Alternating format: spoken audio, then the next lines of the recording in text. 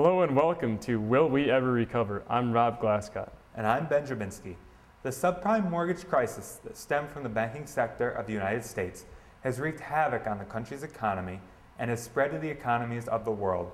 The big question that remains is whether or not our financial system will ever fully recover from this financial mess to be the leading financial system it once was.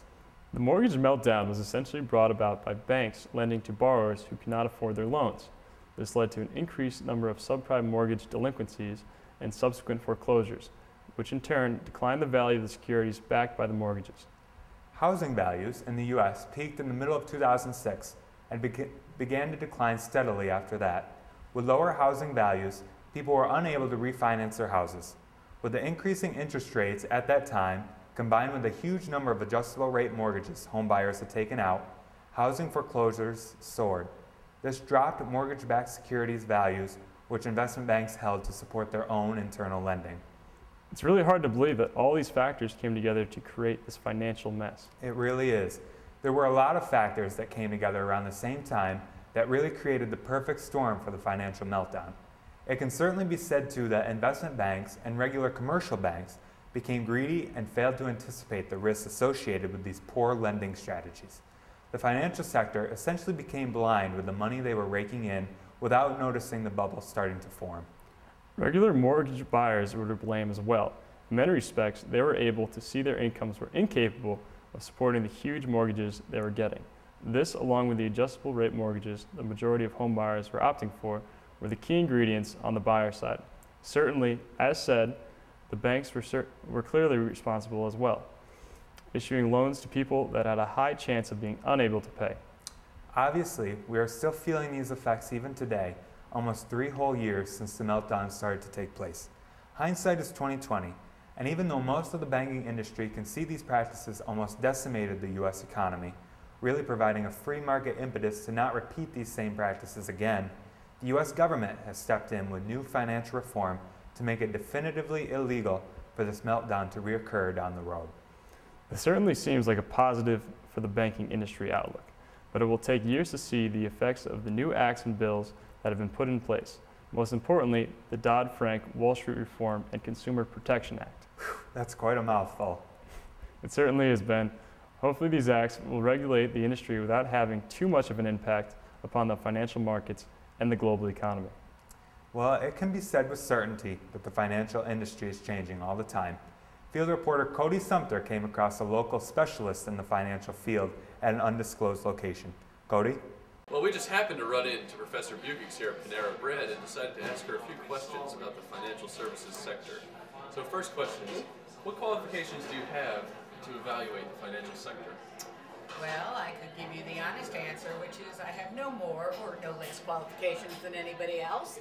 But the honest answer is, as someone who's followed the financial markets for years, most notably through my teaching of financial theory and analysis, of course, and my background as an expert in financial theory, I think I'm reasonably qualified, particularly with my accounting background, and since the markets are driven by company financial reporting.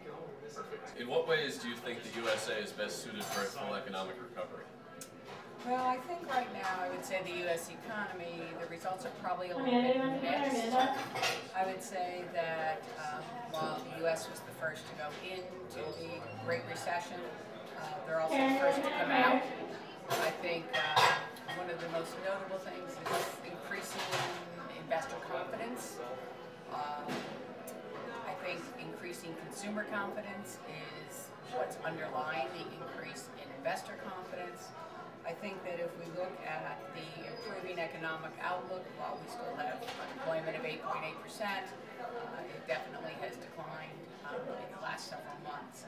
I think the unknowns, however, could be very much an issue. That is the Fed unwinding QE2, impact on interest rates, trying to take care of that. The instability, obviously globally, is going to be an issue. How Japan is resolved, how the Middle East issues are resolved, particularly the Middle East with respect to oil as a key component of our consumer pricing. housing, of course, remains problematic as well, but the European Union in particular continues to face a more difficult or challenging economic time than we do. So as the world's largest economy, I think we're going to be pulling everyone else along with us. With the increased competition, do you think that America will ever return itself to the dominant player in the financial world? Well, that's an interesting question because some might even argue that we haven't been dominant in quite some time. But I don't know that we will become dominant again. I think that with Deutsche Börse putting into play, acquiring the New York Stock Exchange, although it's now been countered by NASDAQ. However, that I think has a lot of regulatory concerns involved with it. But I think that the capital markets are operating 24/7, and there's no real need for a particular company to list in any particular region of the world. I don't think New York will ever sort of attain the status of the global financial capital. I'd say London has probably argued with some success, that it has had as much of an impact in the global capital markets as the New York Stock Exchange. Wow, that was certainly an interesting interview. Well, whoever knows Professor Bukix knows how much she loves her Panera tea and her financial markets. That is certainly true, Ben. I thought it was significant when she hinted that the United States has been losing its grip on the financial services industry for some time now. Yes, that was definitely important. However, she also stated that she believes that the U.S. will ultimately lead the rest of the world economies out of this great recession, as she put it.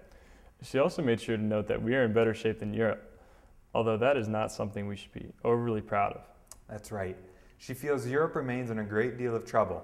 However, she also thinks London is overtaking New York as the world's financial capital. So now for the big question. Ultimately, will the United States ever truly return to being at the summit of the global financial world? Ultimately, I could not in good conscience disagree with my financial theory teacher. So I would have to agree that I do not believe the U.S. will ever return to the dominance it once had. I would certainly have to agree, Ben. It will be an interesting couple of years to see how the United States will continue to adapt and grow within the ever-changing global economy. From all of us here at Will We Ever Recover, you stay classy, Lafayette.